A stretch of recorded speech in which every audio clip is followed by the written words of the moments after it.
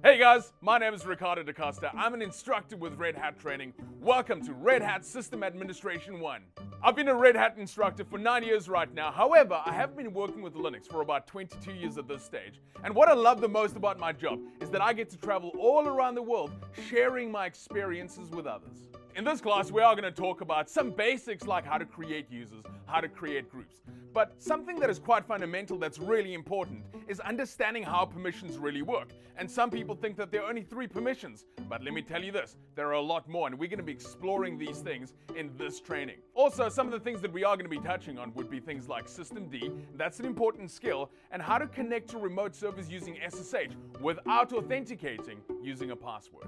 Training should be energizing. I believe that it should be captivating, and for you to get the most benefit out of training, you need to spend time on the keyboard. You need to get your hands dirty and experience the technology for yourselves.